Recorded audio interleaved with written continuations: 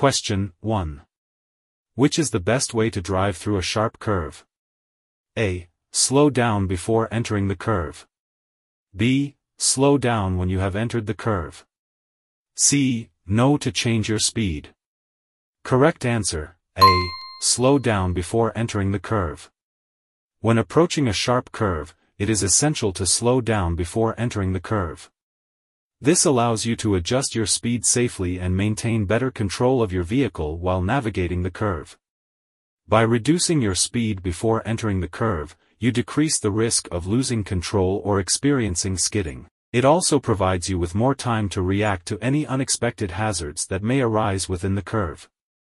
Therefore, slowing down before entering the curve is the safest and most effective way to drive through a sharp curve according to the California DMV Handbook. Question 2. You carry a load in a passenger vehicle. The load can extend beyond the fenders on the right side. A. No more than 3 feet. B. Under no circumstances.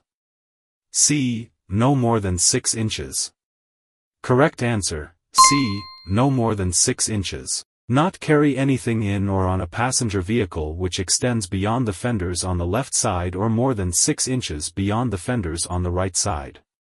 Question 3. You should not cross a solid double yellow line in the center of the roadway to A. Make a left turn.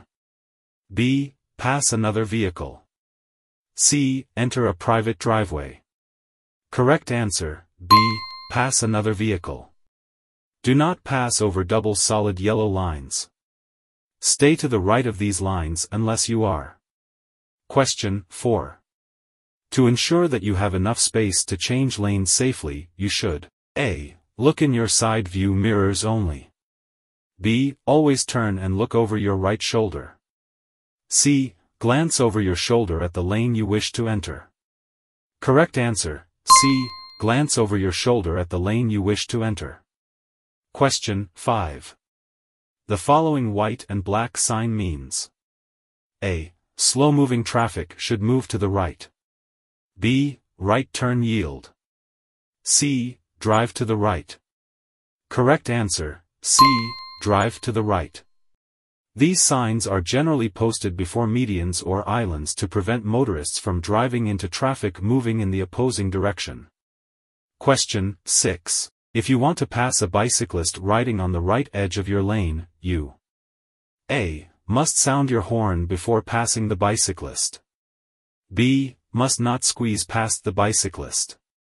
C. Should maintain a cushion of 18 inches between your vehicle and the bicycle. Correct answer, B. Must not squeeze past the bicyclist. When passing a bicyclist, you must allow at least 3 feet of space between your vehicle and the bicycle whenever possible.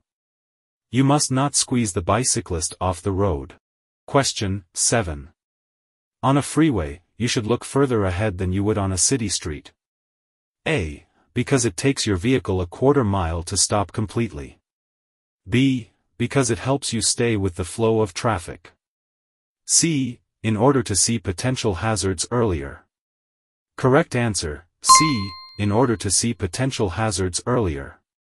On the freeway, be ready for changes in traffic conditions. Watch for signals from other drivers. Expect merging vehicles at on-ramps and interchanges and be prepared for rapid changes in road conditions and traffic flow. Question 8. The best way to pass a large truck that is traveling in the center lane of a 3-lane roadway is to A. Pass very slowly on the left and move ahead of it. B. Pass very quickly on the right and move ahead of it.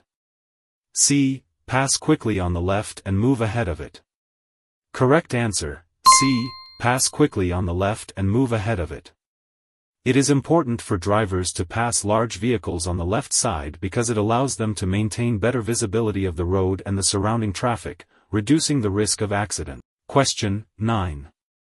If there is a deep puddle in the road ahead, you should A. Maintain the posted speed to make it through the water. B. Avoid the puddle if possible. C. Shift into neutral as you drive through the water. Correct answer, B. Avoid the puddle if possible. To prevent skidding on slippery surfaces, avoid especially slippery areas, such as ice patches, wet leaves, oil, or deep puddles. The safest surface for driving is a dry, solid surface. Question 10. How does a solid red traffic light differ from a red arrow traffic light? A. Red arrows are only used to stop traffic making a left turn. B. You are not allowed to turn on a red arrow after stopping. C. Red arrows are only used to stop traffic making a right turn. Correct answer, B. You are not allowed to turn on a red arrow after stopping. You may sometimes turn right when stopped by a solid red light. You may never turn left or right when stopped by a traffic light with a red arrow. Question 11. When you approach a crosswalk where a blind pedestrian is waiting to cross, you must stop. A. At the crosswalk and then tell the pedestrian when it is safe to cross the street. B. At the crosswalk after sounding your horn to alert the pedestrian to your presence. C. At the crosswalk and wait for the pedestrian to cross. Correct answer, C. At the crosswalk and wait for the pedestrian to cross.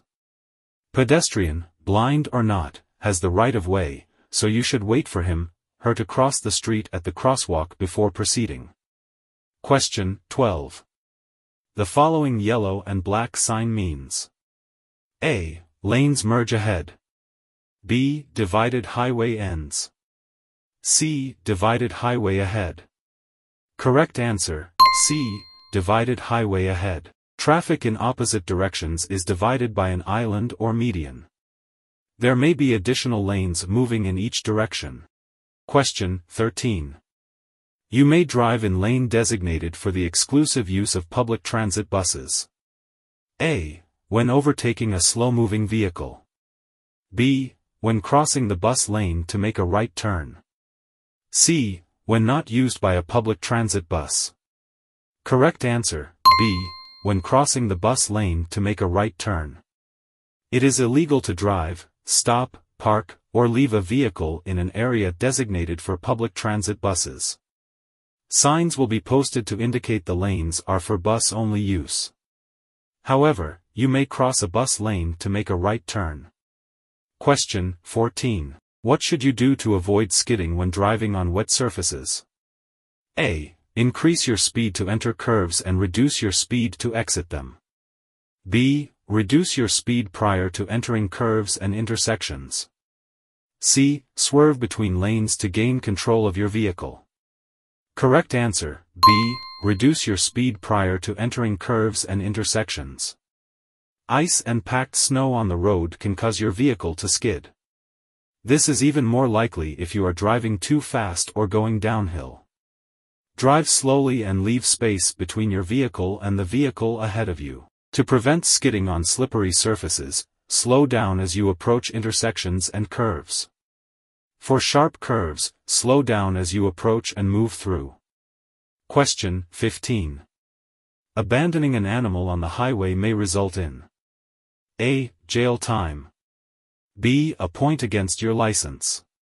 C. No legal consequences. Correct answer A. Jail time. It is illegal to dump or abandon an animal on the highway. Doing so can result in 6 months of jail time, a fine of up to $1,000, or both. Question 16. Water on the road can cause a vehicle to hydroplane. Your car may hydroplane at speeds as low as: A. 45 miles per hour.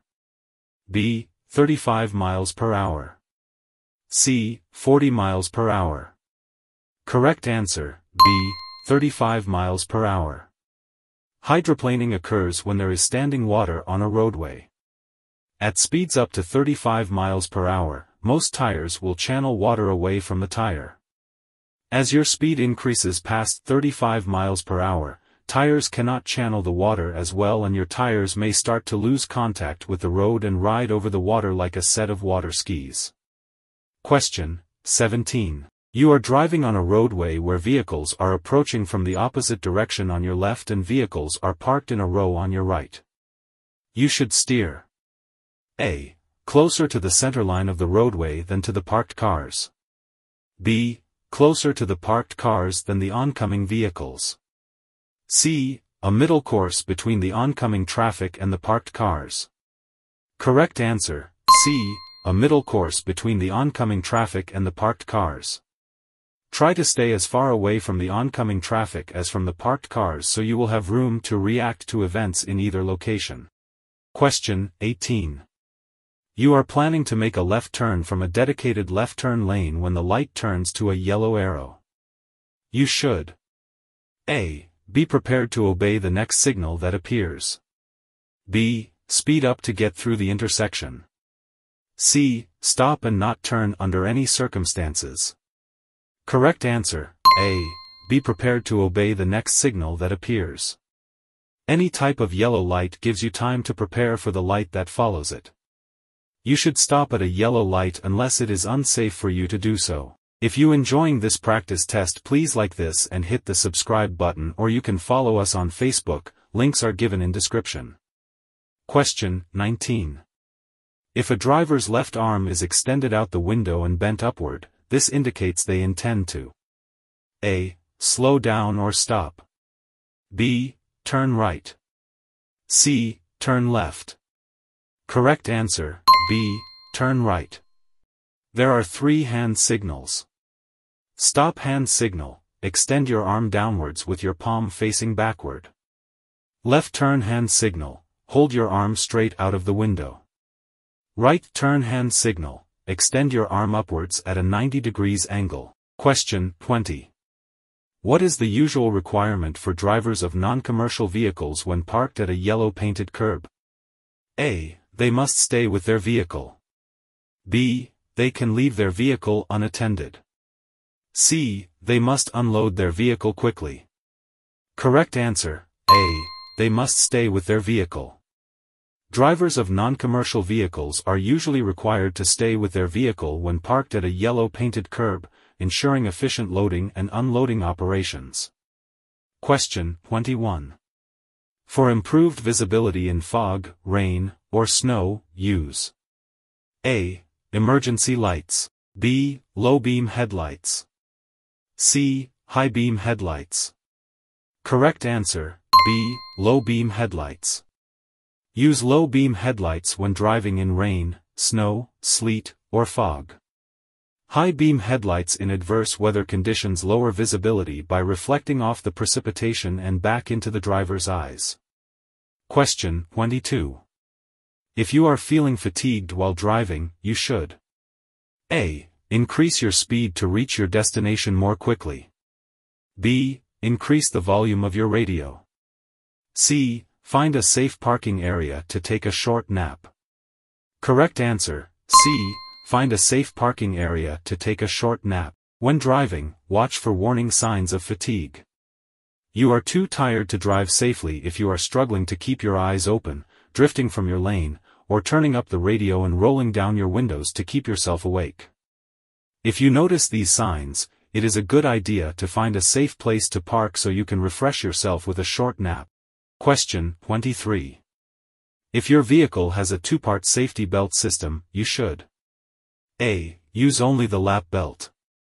B. Use both the lap and shoulder belts. C. Use only the shoulder belt. Correct answer, B. Use both the lap and shoulder belts. If your vehicle has a 2-part seat belt system, be sure to wear both the lap belt and the shoulder belt. Wearing either part alone greatly reduces your protection.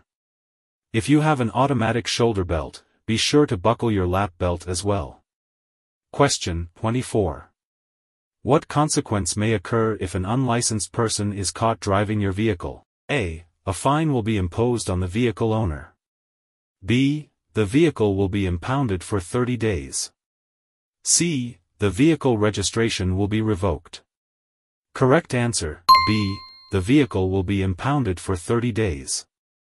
If an unlicensed person is caught driving your vehicle, it may be impounded for 30 days as a consequence, serving as a deterrent to unauthorized use of vehicles.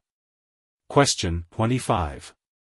What is the recommended hand position for one-hand steering when backing up? A. 3 o'clock position. B. 12 o'clock position. C. 9 o'clock position. Correct answer, B, 12 o'clock position. When backing up to see where you are going behind you, it's recommended to place your hand at the 12 o'clock position on the steering wheel. This allows for easier control and adjustment of the vehicle's direction while maintaining visibility of the surroundings. Thanks for watching. If you like it, please share the video with your friends and subscribe to our YouTube channel and follow us on Facebook.